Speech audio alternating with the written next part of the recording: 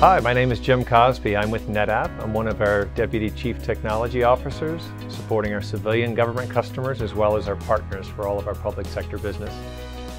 Hello, I'm Randy Pierce with ThunderCat Technology, and I am a Senior Cloud Architect.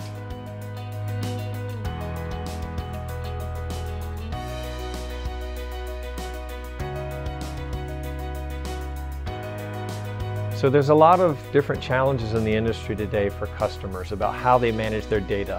Where do they keep their data? Traditionally, they've kept data in data centers on-premise, if you will, and stored it and managed it very effectively there. But now with the cloud, that's the new way people are looking to manage data for the last 5 to 10 years.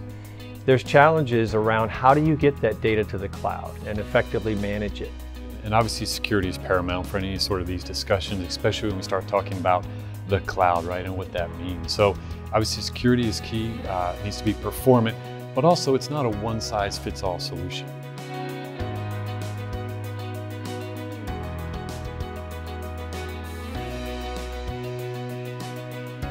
So hybrid cloud is very interesting because it gives you a bridge to get from your traditional data center up to the cloud.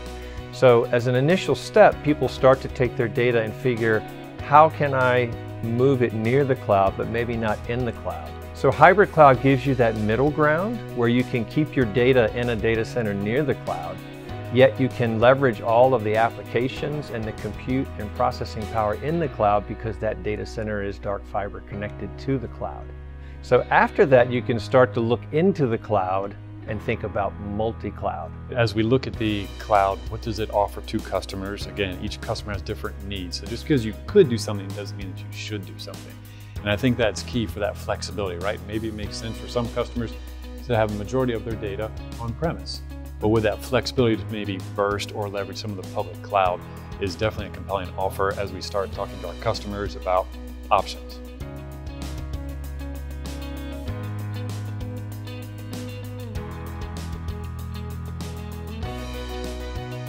When you think about data fabric and the fact that it can help that data be anywhere that it needs to be processed, including from the edge to the core to the cloud, the edge being on-premise or out in the field tactically.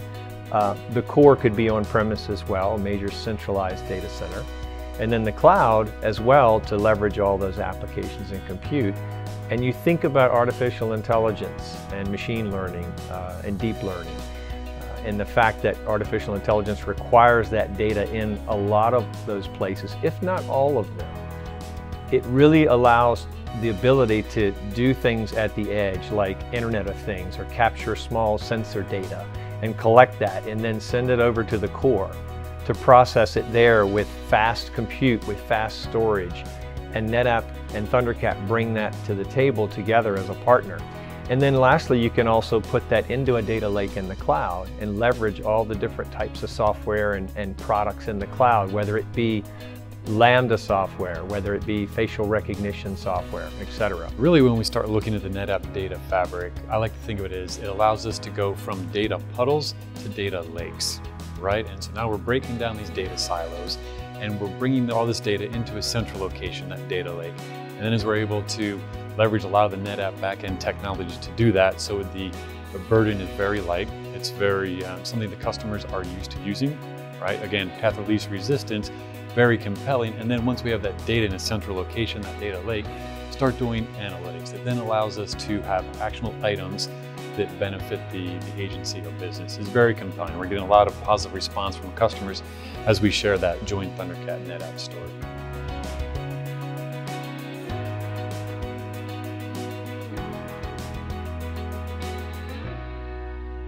So there are a lot of different sectors of the government and their IT data where this could help. You could think about healthcare is a very large area, right, where there's lots of diagnostic processing that happens to determine the right medicines, the right cure for illnesses.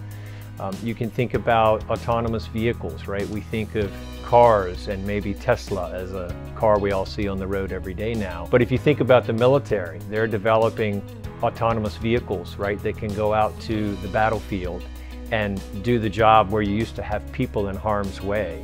And now you've got that ability to protect people by having vehicles do that. So AI leads into that. It also leads into finding the bad guys, right? If you've got lots of sensor data, where is the enemy or the terrorist? And that sensor data can now be processed much faster and easier with the likes of technology from NetApp and ThunderCat to be able to do that. This solution is compelling to all the agencies, right? Whether it's civilian, DOT, DoD, or Intel.